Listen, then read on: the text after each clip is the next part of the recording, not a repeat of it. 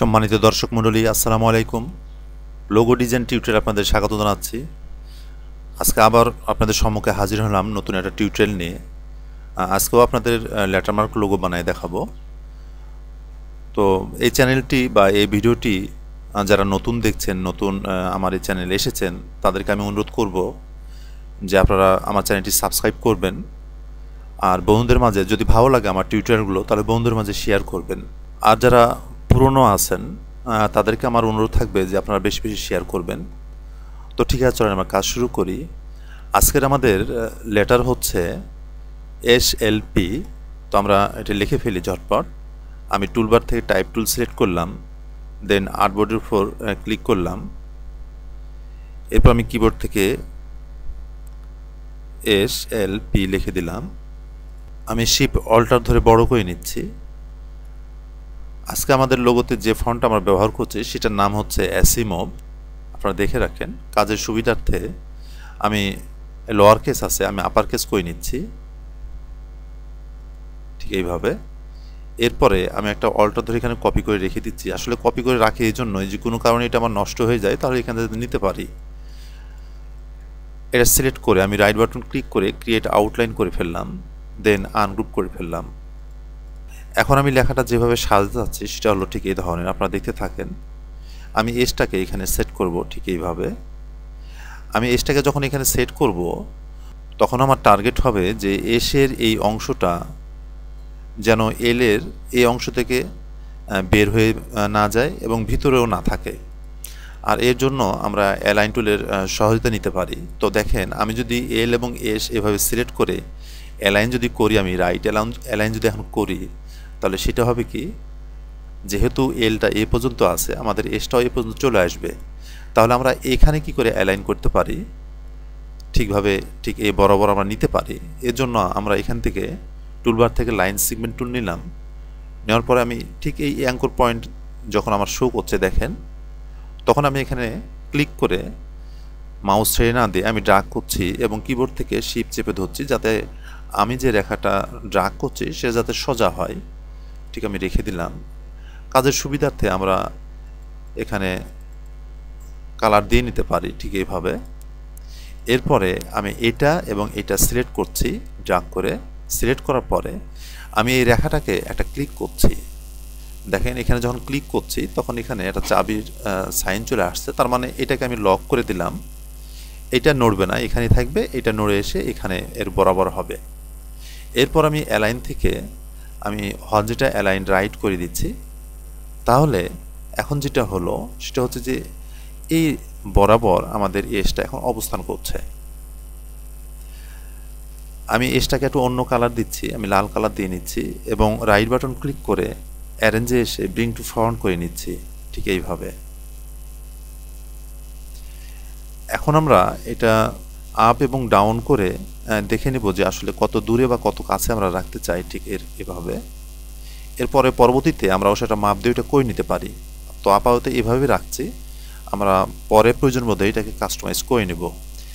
এখন আমাদের যে কাজ সেটা হলো, আমি এসটাকে সিলেক্ট করছি। সিলেক্ট করার পরে মেনু বার থেকে আমি অবজেক্ট মেনুতে যাচ্ছি, দেন পাথ এবং অফসেট পাথে আসছি। এরপরে আমি এখান থেকে প্রিভিউ করে নিচ্ছি যে আসলে কত মোটা আমাদের দরকার। তো এখান থেকে আমি একটু কমাই নিচ্ছি, 8 পিটি রাখছি, দেন ওকে করলাম।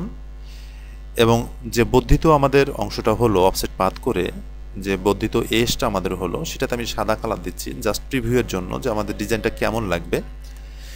এরপরে আমার যে অরিজিনাল এস এবং যে বর্ধিত এস, এই দুটোই আমি সিলেক্ট করলাম। সিলেক্ট করার পরে আমি অরিজিনাল এসটাই ক্লিক করছি।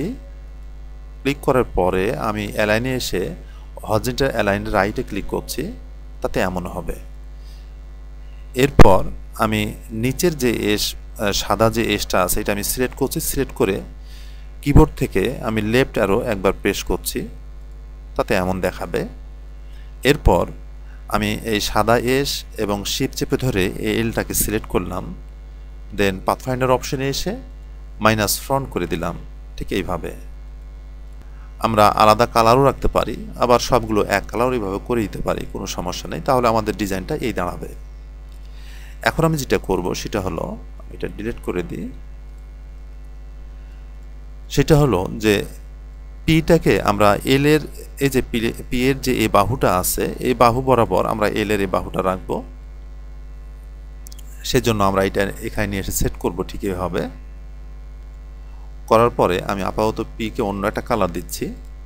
দেন আমি একটা রেক্ট্যাঙ্গেল সিলেক্ট করলাম, এখান থেকে রেক্ট্যাঙ্গেল সিলেক্ট করে আমি র্যান্ডমলি এভাবে ড্র্যাগ করলাম।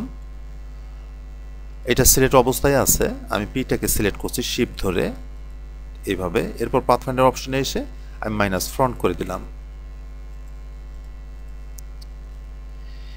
এরপর আমাদের যে কাজটা হবে সেটা হলো যে এই অংশটা এই অংশের সঙ্গে যুক্ত করে দেওয়া, কিংবা এমনও করা যেতে পারে যে আমরা এই বাহুটা রাখবই না, আমরা এটাই নিয়ে এসে এর সঙ্গে যুক্ত করে দিব।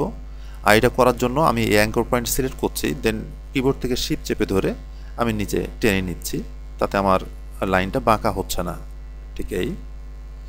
এরপর আমি পাথফাইন্ডার অপশনে এসে ডিভাইড করে দিলাম। দেন যেহেতু আমি ডাইরেক্ট সিলেকশন টুলে আছি, আমার আনগ্রুপ করার দরকার নেই, আমি বাইরে ক্লিক করছি, দেন এটা সিলেক্ট করলাম ডিলিট, এবং এটা সিলেক্ট করলাম ডিলিট করে দিলাম। এরপর ডাইরেক্ট সিলেকশন টুল দিয়ে আমি পি এর এই অংশ এই পাথে ক্লিক করছি, দেন শিফট এবং লেফট আরো প্রেস করে আমি বাম দিকে নিয়ে আসছি ঠিক এইভাবে। যদি মনে হয় যেমন এখানে একটু সমস্যা দেখা যাচ্ছে যে আমাদের এই অংশটা নিচে আছে, এটা আমরা কারেকশন করার জন্য যেহেতু আমরা ডাইরেক্ট সিলেকশন টুলেই আছি, আমরা এখানে এভাবে ড্র্যাগ করে এই পার্টটা সিলেক্ট করে আমি কিছুটা নিচে নামাই নিচ্ছি, এবং এটা আবার সিলেক্ট করে আমি একবারে বের করে দিলাম। এরপর আমরা এই দুইটা সিলেক্ট করে টুলবার থেকে আমরা শেপ বিল্ডার টুল সিলেক্ট করলাম, দেন কিবোর্ড থেকে অল্টার চেপে ধরে আমি এটাতে ক্লিক করলাম এবং এটাতে ক্লিক করলাম, তাতে আমাদের অপ্রয়োজনীয় জিনিসটা দূর হয়ে গেল। ঠিক এই। এখন আমাদের যে বিষয় সেটা হলো যে এখানে কতটুকু গ্যাপ আছে এবং এখানে কতটুকু গ্যাপ, এখানে কতটুকু গ্যাপ, এই বিষয়গুলো আমাদের মাথায় রাখা উচিত। এই গ্যাপগুলো যাতে সমান হয় আমরা সেই ব্যবস্থায় করব। আসলে আমরা যখন ডিজাইন করব তখন অবশ্যই ডিজাইনটা ছন্দময় হতে হবে, ছন্দলয় হলে হবে না। আপনার প্রতিটা কনসেপ্ট যে বায়ার পছন্দ করবে এমন না, তবে আপনি যে কাজটা করবেন সেটা অবশ্যই 100% নিখুঁত হতে হবে। তো যা হোক, আমি এই মাপটা সমান করার জন্য আমি যেটা করছি সেটা হলো আমি এখান থেকে এটাকে অফসেট পাথ করব, এটা আমি আনগ্রুপ করে নিচ্ছি। তো যেহেতু এটাও এর অংশ, সেহেতু এখানে যেমন বেড়ে যাবে এখানতেও বেড়ে আসবে।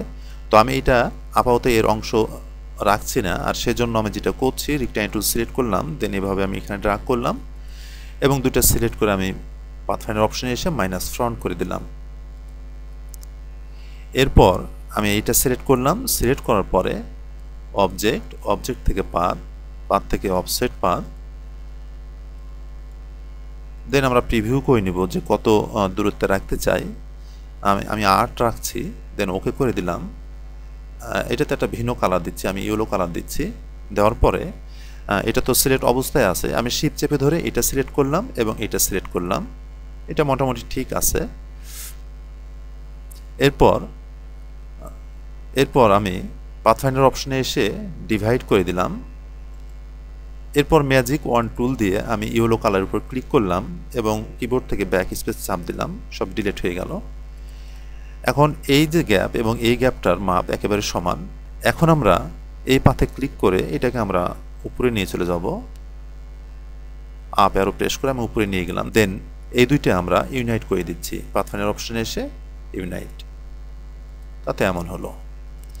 এখন এই দুটার মাপ ঠিক আছে, এখন এই মাপটা আসলে আমাদের এখানে ঠিক নাই।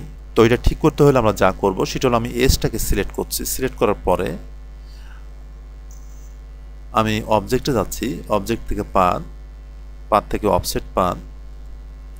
যেহেতু এর আগে আমরা 8 ব্যবহার করেছি, এখানেও 8 ব্যবহার করব, প্রিভিউয়ের দরকার নাই, আমি ওকে করে দিলাম। দেন আমি একটা ভিন্ন কালার দিচ্ছি, আমি ইয়েলো কালারটাই দিলাম।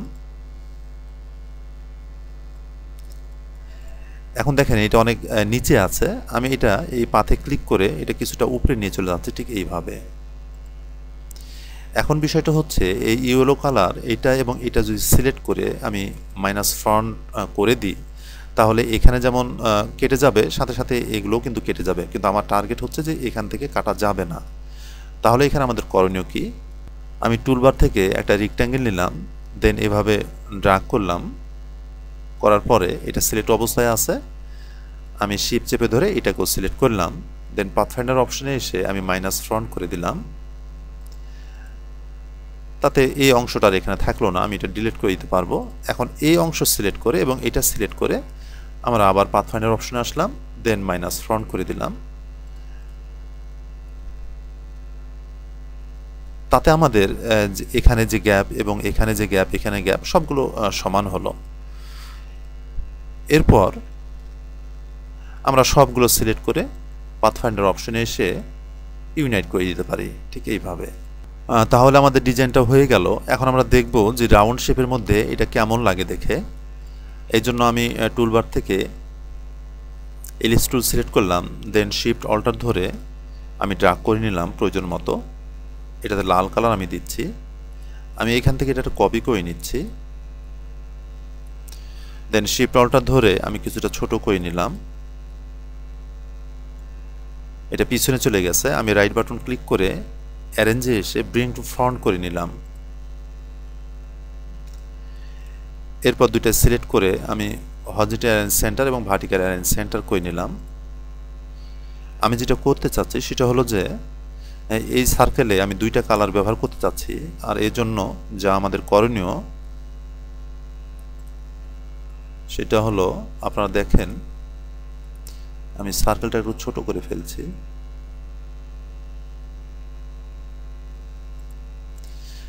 আসলে আমি চাচ্ছি, দেখেন এসটা এখান থেকে যুক্ত হয়ে এ পর্যন্ত এসেছে।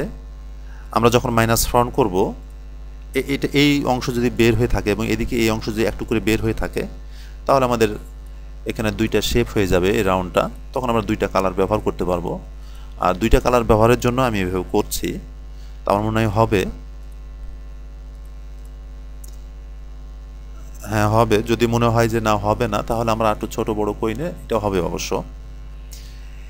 এরপর আমি সবগুলো সিলেক্ট করে পাথফাইন্ডার অপশনে এসে মাইনাস ফ্রন্ট করে দিলাম। এখন আমরা এখানে দুইটা কালার ব্যবহার করতে পারবো। আমি ডাইরেক্ট সিলেকশন টুল সিলেক্ট করে দেখেন উপরে এই অংশকে সিলেক্ট করলাম এবং এখান থেকে কালো কালার দিয়ে দিলাম। আমি এখানে কালারের খুব একটা বাছ বিচার করছি না, আমি শুধুমাত্র আপনাদেরকে দেখাচ্ছি যে আসলে কিভাবে ডিজাইনগুলো হয়। কালার আপনারা আপনাদের মন মতো কালার ব্যবহার করে নেবেন। আগামী টিউটোরিয়াল পর্যন্ত আপনারা ভালো থাকেন, সুস্থ থাকেন, এই কামনা করছি। আসসালামু আলাইকুম।